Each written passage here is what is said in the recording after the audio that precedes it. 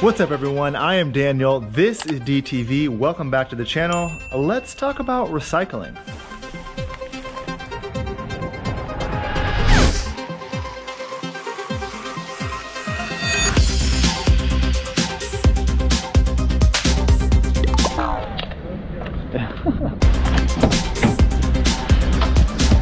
Okay, Fran from Soldiers and Sauerkraut, yeah! Let's do this. So recycling is a little bit complicated in Germany as opposed to the United States. So I figured we ought to make a video to explain exactly how to do it, right? When we first arrived to Germany, they give Americans this like really big recycling, overwhelming like sheet. Oh, I'm sorry, I need to go left. I was like, just driving. So recycling in Germany is a little bit complicated, especially if you're an American. We're not used to all these different trash cans and separating all the trash from one spot to another. So when you first come to Germany, they provide you with this recycle sheet that is very overwhelming. So I figured, why don't we make a video with Soldiers and Sauerkraut to explain how you recycle here in Germany. Let's go.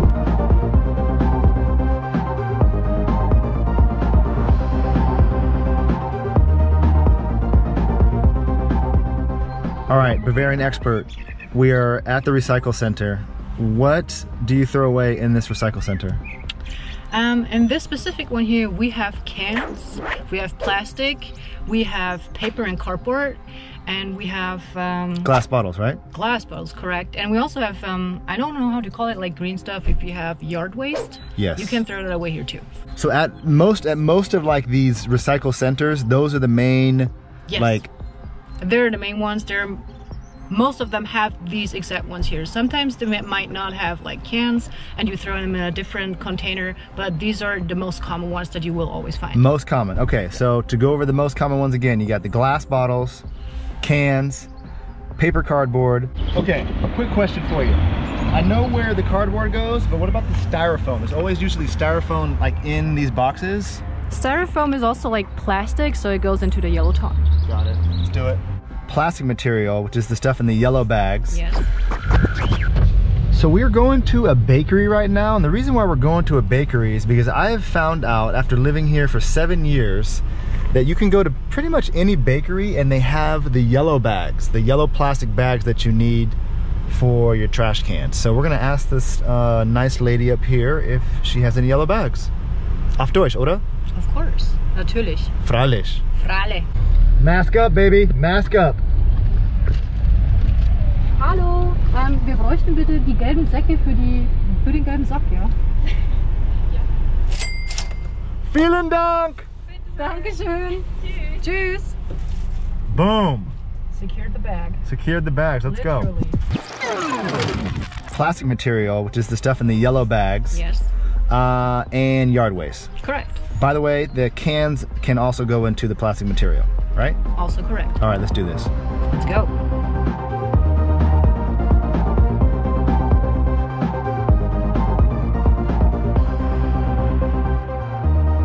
Okay, we're throwing away glass bottles now, but I cannot recycle these glass bottles because they're not your normal German bottles or whatever. Like, right? Basically you are recycling them. I'm recycling them, but I'm not getting money back. You're not getting money back. Yeah. So it's pretty self-explanatory. White goes to white, right? Green goes with green. Boom. Oh, scheiße. Oh, these I can get money back for, right? Yes, you get money back for. Let's hold on to those. Beer bottles always. Yeah, how much do I get back for these? You get... So the first one here, the 20 Kasten Normal, those are an empty case of beer bottles, right? Yes, the case plus included the 20 bottles. Okay, the case and the 20 bottles that go in there. Okay. You get $3.10 for them. Yes. Right? Per case. Per case. Then you have a normal flasche, which is a normal bottle. Normal empty bottle. That's 8 cents. Yes. Yeah. Okay. Then right. you have the Kasten Leer, which is just a. It's only a case without bottles. Okay, so a case without bottles, that's $1.50 yes. per case. Yes. And then the 20 case Kasten Sander, what is this? 20 Kasten Sonder is a case with 20 bottles, but a special. Okay, case. the pop-off bottles. Pop-off bottles. All right, so the pop-off bottles in the cases. Yes. So that's $4.50 per case of pop-off bottles. Yes. And then the Halbesfilling Sonde. Ah, I know. Oh, you do know. It's a Paulaner case. You know? A Palmer case? Paulaner case? It's a the half case. The half yeah, case. the smaller case. Yes. Oh, okay. So we did find out. That's Halbesfilling. That's the half case. The half case of the Paulaner. And that's $2.25.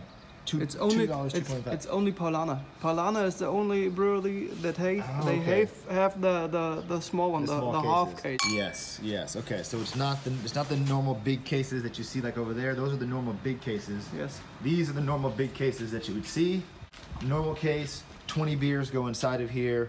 This we're talking about is the half. The Halbesfilling is the half case, which only Paulaner does half those cases, but that's €2.25 back.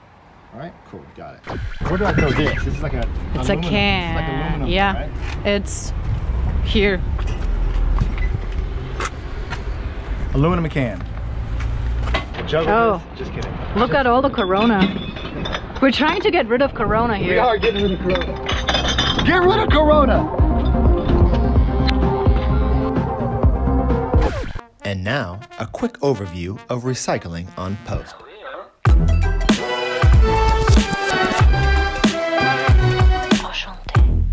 Just like off-base, the Recycle Center has designated areas to separate your trash. Read the signs to get a better understanding of what goes where, and keep in mind there's also a Free Cycle Center if you'd like to donate usable items. You also have your color-coded garbage bins in designated areas all over the base. Be a good neighbor and follow the local laws, or Karen might find your name and address on that box you dumped illegally. Whoopsie. There's also a thrift shop where you can drop off donations such as toys, appliances, and used clothes. You can find used clothes, little stations, I don't know what you call them, little kiosks or stations all over Germany. I've found them in most parking lots, like at a Media Markt or in front of an Obi, but they'll have little like kiosk spots where you can throw in the used clothes, and we're gonna go find one right now and throw away used clothes, right? Yes. Anything else to add about used clothes? I also always try to like sell my clothes, but obviously not everyone wants them. And if I can't really get rid of them, then I'm gonna throw them away. And what you always have to do is like to put them in like a plastic bag and then like use some yarn to close the plastic bag so your clothes will not like fly around in the whole container. Ah, okay. So plastic bag, put your clothes in there, and shoes in a plastic bag correct. too? Yeah, just tie the laces together so they're like a pair of shoes. Okay. If it's heels, then just throw them into a bag too. Got it. Shoes, clothes in a plastic bag, tie it up, throw it in the used clothes bin, which is right. Used clothes.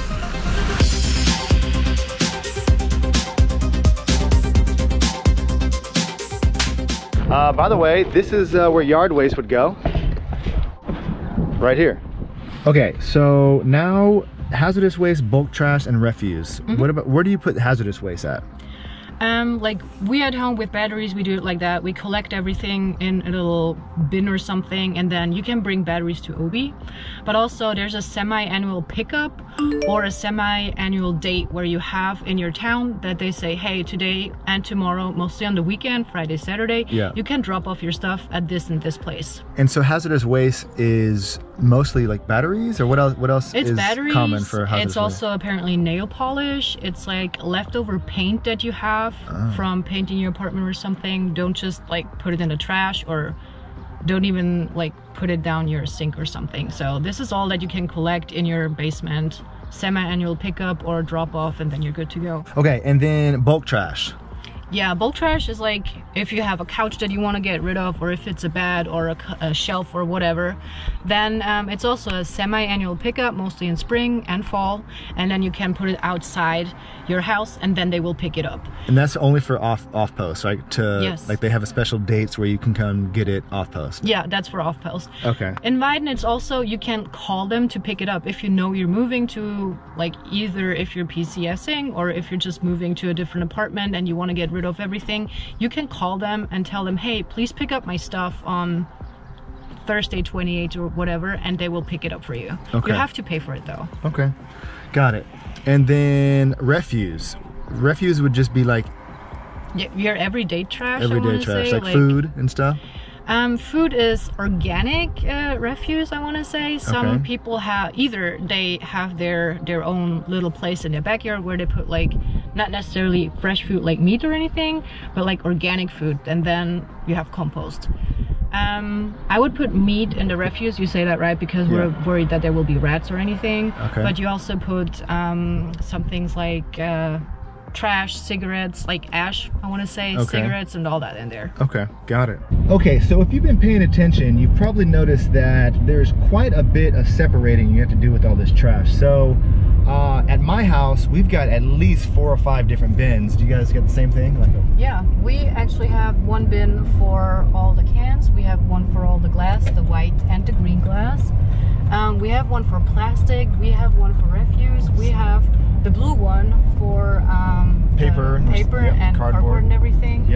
And it also makes it a lot easier when you actually have to bring it to one of those little aisles, because you just dump everything you have in that one container in there. So when you're already recycling at home, it like saves you a ton of work than just putting everything in one bag and then like doing every single item when you're at the recycling aisle. Okay, so yeah, you're gonna need at least 4 or 5 bins. I'll probably put that on the screen. I couldn't count how many bins you were talking about there. I kind of lost count, but a lot. You're gonna need a lot of different bins to separate all this trash. At first, this can seem a little overwhelming to have all these different bins and to separate it and stuff, but after a while, you kind of get used to it.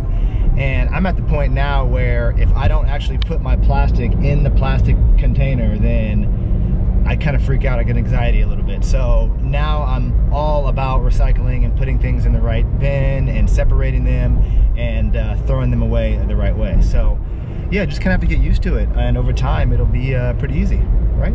It's just a matter of getting used to it, I think. Yeah. I mean, well, you grew up with it, so this is just, this is normal to you. Don't worry about this if you like don't get used to it so easily, because I grew up in Germany and sometimes I'm like, oh, where do I have to put this? So yeah, it gets confusing. It's a lot of stuff, you know? I appreciate it though. It's very environmental friendly and it makes sense, but it's just, it takes a little bit of time and effort and work to do it. So the only thing I remember actually recycling when I was younger in America were my cans. Where like you get money for the cans, you know? Okay. Which brings me to my next point. We should definitely go to a recycle center to throw away plastic bottles because you can get money back for that, right? Yeah. Let's do that. Oh, we're at Lidl now, and we're gonna take back some of these bottles to get money back, right? How does this actually work, and how much money do you get back? Explain how this works, please. So it's really super easy. The only thing you have to do is there's like the big machine. You put your bottle in, and then you get money back for it. So for every plastic bottle, you get 25 cents. Ooh. For every glass bottle, you get 18. And there's a different kind of plastic bottle also. It's more sturdy, I want to call it. You get like 15 cents back or something. Yeah.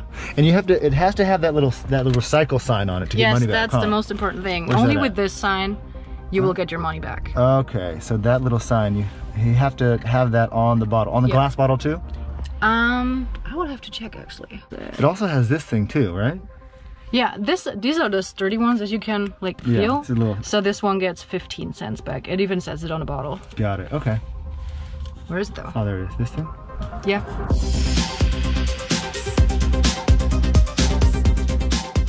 So you just put them in?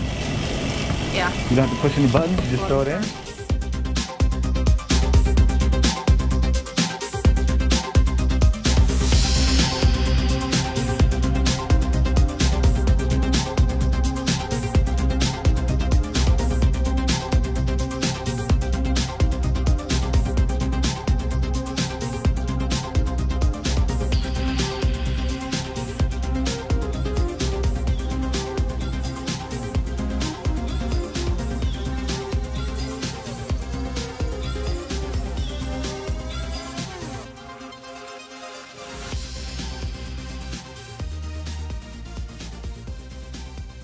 Okay, I've got the tickets now, so I've got some options of what I can do with this. The options are either you bring these in to the front where you actually pay and they give you cash back, or when you're already grocery shopping, just bring them in and they will deduct this amount from your grocery shopping. Let's go. Okay, so I just found out that you can take these soda streams, canisters, and you can take them to an Edeka and get them refilled, and it is way cheaper than buying them online. I used to go and buy them online and they were so expensive. I didn't know. that. Yeah, but you can take them to Edeka and get them refilled for a little bit cheaper. So we're gonna go figure out how to do that. I've never done it. She's never done it, but we're going to figure it out.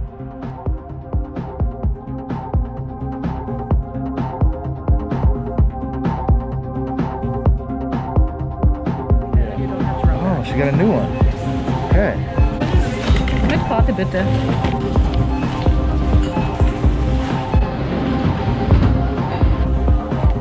Dankeschön. Okay, $5.99.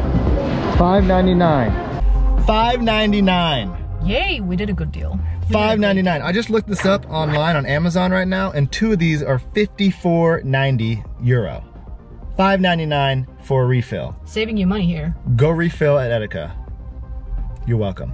So that was a very fun adventure with Fran from Soldier and Sauerkraut. Thanks for having me. I really appreciate you giving me all that information about Always. recycling. I had no idea about a lot of that stuff, so thank you. And you saved me money too.